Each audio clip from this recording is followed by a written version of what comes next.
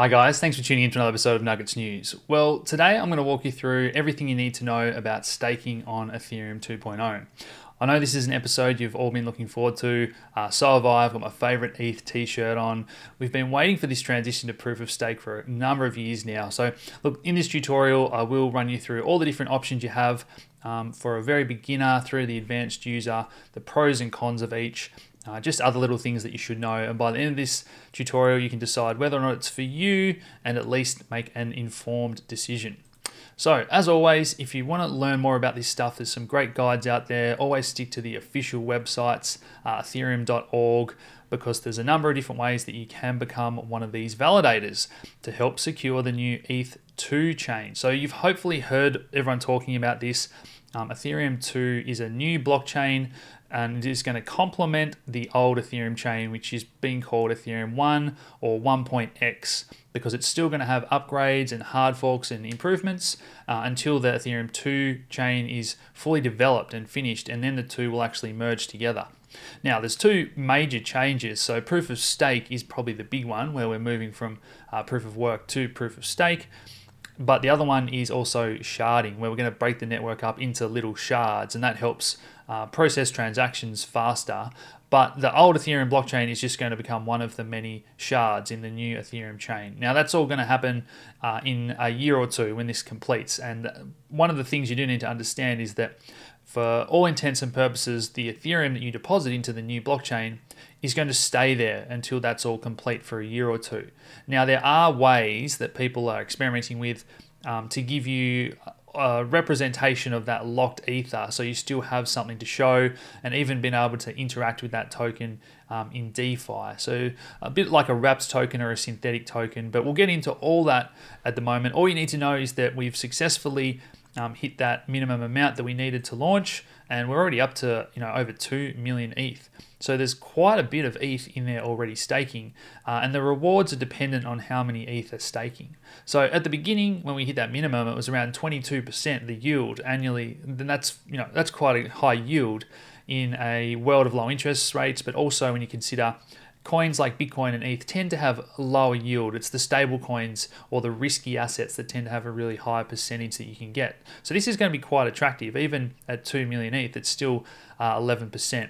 Now, further on down the line, we're also going to have things like fee burning and some of the fees going to the miners as well. So it's all just still being finalized how exactly that's going to work. But these are very attractive yields. Okay, but before we get into how you're actually going to help the network, this is probably something that's not for beginners per se in terms of doing the full running your own node and doing your own validator from scratch. But there are other ways you can do it, which we're going to explain. But as always, it's good to have your head around the very basics. So if you are a beginner, head over to our knowledge center. This is all free. If you're at the very beginning of your first step, you might even need to, buy your own Ethereum. And depending on how you want to do it, you might have heard that there's a 32 ETH minimum. Now, that's if you want to do it all yourself. There are other ways where you can contribute a smaller amount than that and join a sort of pool, if you like. But if you need to learn how to do, sending, storing all that safely, I highly recommend that you check out all those tutorials we've got. Even things like understanding how the blockchain works, proof of work versus proof of stake. I've done my big episode about the Ethereum 2.0 chain with more details. But I really do think it's the storage and security side of things which people get so wrong. And you can do all this from the safety of your hardware wallet and integrating it with MetaMask.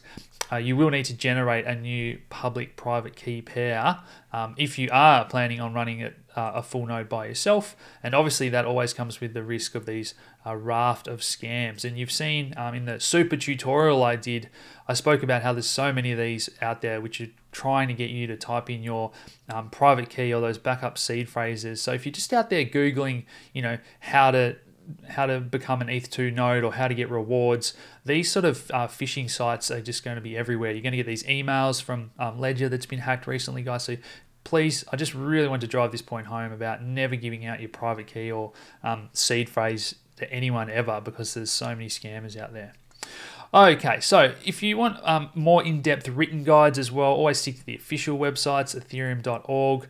But let's get into what you need to know. And there's some great frequently asked questions that we've heard. I've already touched on a few of these about the minimum 32 ETH and the ways that you can get around that. If your validator drops offline, you will get these small penalties, but it's only equivalent to the reward that you would have got in that time. Now, if you're a nefarious actor and you're trying to do the wrong thing, that's when you will get more harsh penalties or slashed. And so these are kind of the rules of proof of stake, which are a little bit different to proof of work with all the miners. And so you do kind of have a responsibility. If you're going to become a node and promise to help the network, you can't really just be dropping offline and that. You've got to be there and helping the network when they need you. Alrighty, so very quickly, we saw at the start the number of nodes up around 99%. So people are staying online. It's all chugging along really nicely at the moment. You can go to beaconscan.com/statistics and see all the information about the number of validators, the number of blocks, and just how that's all chugging along, the income that they're earning at the moment. So there's beautiful, supportive websites.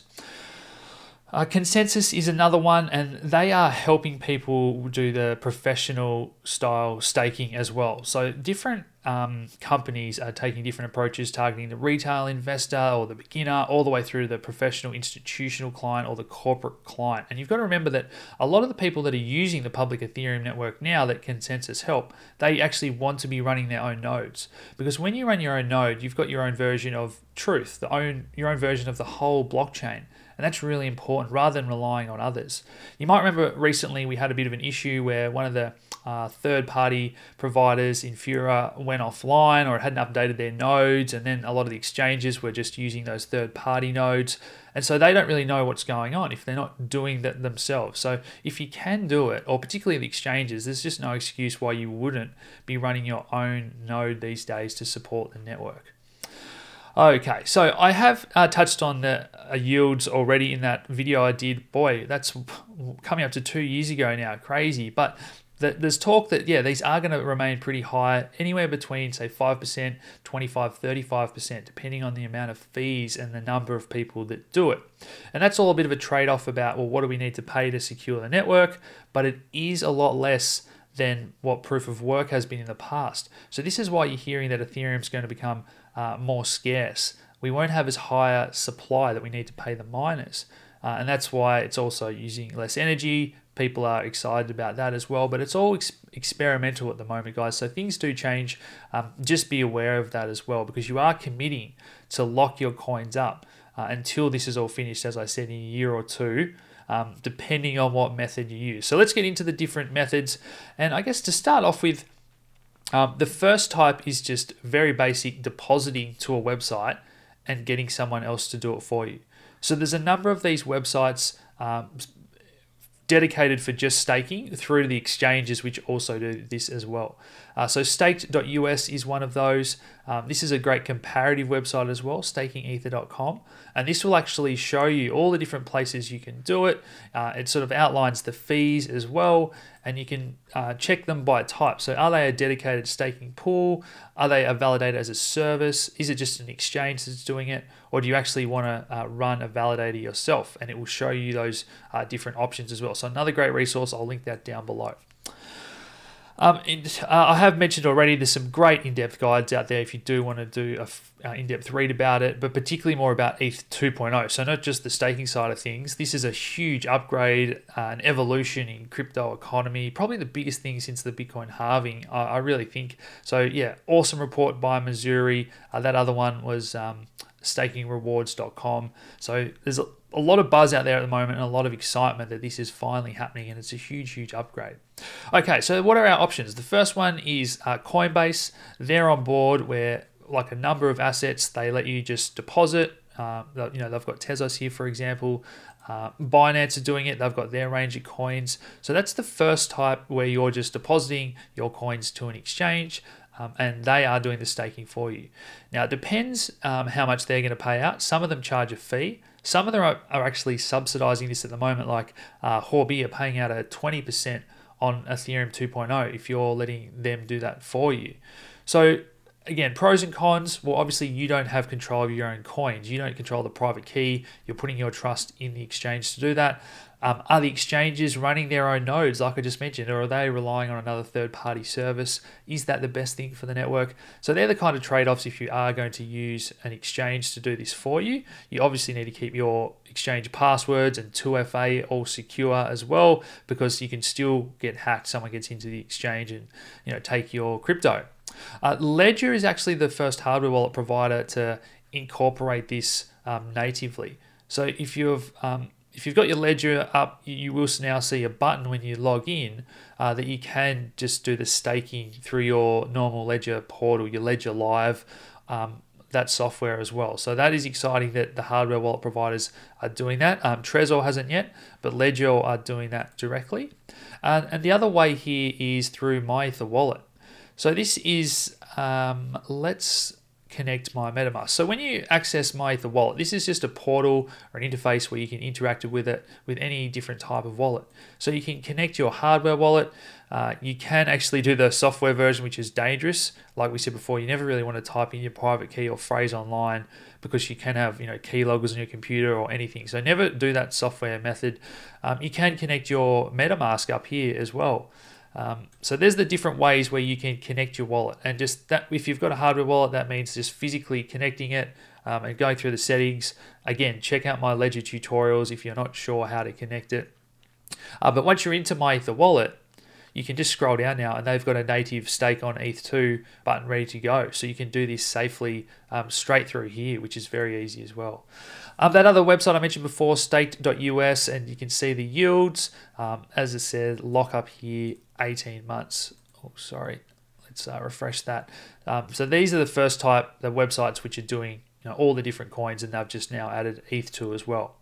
Now, the one that we were very excited about, a more decentralized way to do it, was RocketPool. So this is a decentralized pool, as the name suggests, where you can join with other people if you don't have the minimum 32 ETH. Now, at the moment, they haven't launched this. So they're, again, waiting to see a few little final changes and getting their code right before they launch this. So I'm a little bit surprised. Their test nets went really well, and I thought they'd have this up and running already, but they haven't yet. So once this is up and running, you can stake your Ether. You can put in as little as 0.01 ETH and start to get those rewards just by joining a pool. Or you can also, if you're a more advanced user, you can run your own full node and then do the staking as well. Or you can even let other people come to you. So there's a number of options that they're doing there. But the thing that I did want to mention is that you will get RETH in return. So this stands for Rocket ETH. So that's just saying that, hey, you've deposited, here's a token like an IOU. And now some different DeFis or other apps will let you still use this RETH, this representation. It's a little bit like if you contribute liquidity to the DEXs and they give you that LP token. So it's a little like a synthetic token, an IOU, just to say that, hey, you've got a claim on a deposit and you do have some ETH. Now, some people obviously like that because it's better than having your ETH locked up for a year or two and not having the freedom to do certain other things that you may want to do. Check out that interview with the guys from RocketPool. So Dave is an Aussie guy. That was an awesome interview. That's coming up to a year old, but it did really walk you through everything you need to know about how their system works and what's happening behind the scenes. Now, another example of this is Ethereum liquid staking by Lido. So they will give you a ST ETH token and you'll still get your daily rewards. So different methods were, some pools will make you come back and claim your ETH staking rewards. Others will just have it, accrue, some every 6 minutes, which is kind of like the block time. You can think of it as when they pick the different validators as well, or others will have it being paid out in daily rewards. But either way, you are going to accrue that reward that you get for staking in some ways, and different projects are just taking different approaches. So just like RocketPool had RETH, Lido here have got Steth. Very easy, come over, connect your wallet like we did before, just type in the amount that you want to do, and away you go. So this is why I harp on about education. Once you really do have your head around these concepts, that I covered in the Super DeFi tutorial, really from scratch, and you're comfortable with using MetaMask or your Ledger or other Ethereum wallets, it really does become the click of a button, guys. Another one here that you can use is StaFi or StaFi. they've got a representation called RETH as well, but that's slightly different to the RocketPool ETH token. Stkr, this is by Anchor. Now they've done multiple coins as well, so this is just another example of where they've got their dedicated ETH service now, along with all their other proof of stake projects. You can become a provider and run a full node like we spoke about as well, or you can just earn those staking rewards and deposits. They've got a minimum of 0.5 ETH. Next one up here, StaFi, sorry, I just mentioned that one already. They do have their other coins like Tezos and that as well, and all those tokens that they give you are referred to as R tokens. So you'd get, R EOS or R Tezos when you deposit into their system. StakeHound is the next one there, bringing DeFi and staking together. All the different projects there. They've just added Ethereum to the list recently. Stake.fish, this is another non-custodial one. So these platforms, a lot of them are custodial, where you're depositing into their system and giving them the trust. So yes, they will give you this token back, but at the same time, do you want to be in control of your keys? And that's where you'd be using things like the RocketPools and these non-custodial services. So I don't think Stake.fish is live yet, but this is another one that I would trust once it's up and running. Next up here, we've got Figment. Very easy to use as well. And the last couple here that I wanted to mention were professional services. So this is Liquid Stake, and they have actually partnered up with Figment to do this. And their approach here is to let you borrow USDC against your coins. So you are depositing, you're giving them the trust. You don't have the private keys still, so it is custodial. But they're letting you borrow USDC against your coins. Rather than giving you a synthetic ETH token like RETH or STETH that we just saw, they're actually just letting you borrow USDC against your coin. So that way you've still got some liquidity, as it says Liquid Stake. This one's going to be very popular with big professional businesses from what I've heard. And this is the one that I mentioned at the start as well with Consensys, CodeFi. So there's a lot of institutions, guys, that are keen on this. I know that all the rage at the moment is people talking about institutions getting into Bitcoin. But I think this is the next big exciting wave.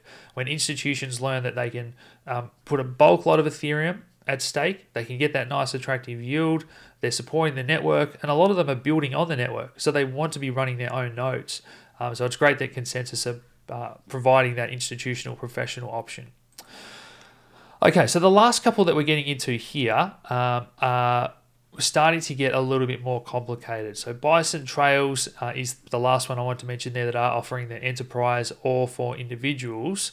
But this is where we get into the, I guess, plug and play section. So if you're not confident enough to install the software and run a full node yourself, there are ways where you can just buy these little hardware devices, little boxes, and plug them in, and they will run the node for you. So the first one is called DApp Node. A few different versions there, but these are programmable and very, very easy to use. Avado is another one. You sync with your app. The final one here I wanted to mention was Grid Lattice. They are very, very supportive and interactive, and getting involved with the community to talk to these projects. Your Curves, your Xerions. They want people to be able to confidently, help support the network that aren't the advanced users. So if you are very, very confident you're an advanced user and you want to do the full thing by yourself, this is where I'd suggest reading the Launchpad guides, because you do need to sign up, acknowledge all these responsibilities and the slashing, but then you get to things like the key management. So this is where you'll need to generate a new public and private key pair. Bankless have got a fantastic guide on this as well. You will need certain hardware requirements. So you need a pretty good computer. You don't need the best computer out there, but you do need a pretty good computer, because when you're processing transactions, you're obviously writing information to your hard drive to add to the blockchain and keep all that data, as well as needing to be online, have a decent amount of RAM and a good internet connection. So they're the kind of hardware specs that you'll need. Then you will need to do the software side of things, where you install a client, there's a number of different clients and implementations, and it's good to support these different versions. We saw recently when one version has a bug, the network can rely on these other versions. So there's already a few different clients that you can use. I wouldn't say that one's better than the other, but choose the one that you want. Then you will need to install an Ethereum 1 node, because we do need to talk to each other still, remember, and then you'll still install your Ethereum 2 validator as well. So once you've done all that, installed, got your public-private key pairs nice and secure for your ETH2 node, that's when you'll upload your deposit, your ETH into the deposit contract, connecting your wallet through MetaMask like we've spoken about, and then you'll just need to confirm that transaction, and it will say, yeah, your deposit is there and ready to go. So guys, that is the run through. I will post this tutorial in our group for members if you've got more questions and you want to get a discussion going, and I'll try and be active and answer those as well. If you want any more of our resources, guys, head over and check out our platform. Like I said, all the beginner stuff is free. For the more advanced users, if you want any of our research or resources, that's all there in the Collective Shift platform as well. But other than that, guys, I'm just super excited that, yes, the sun's going down on the old Ethereum to some degree, but don't forget, there's still got plenty of upgrades and improvements to come to help scale the network and complement the network until we have the new ETH 2.0 chain launch, and then the two are going to join together. And Ethereum's a never finished system, I think. We're always going to be trying to improve it as the ecosystem grows, different technologies come out. So look, this is a very, very exciting time when we've been waiting for this move to proof of stake for years. I can't wait to see the institutional adoption and just level of understanding and interest grow in Ethereum like we've seen in Bitcoin, particularly this year. So look, I hope you found this guide helpful, guys. Smash that like button, subscribe if you haven't already, share these videos around, and I'll talk to you again soon. Cheers.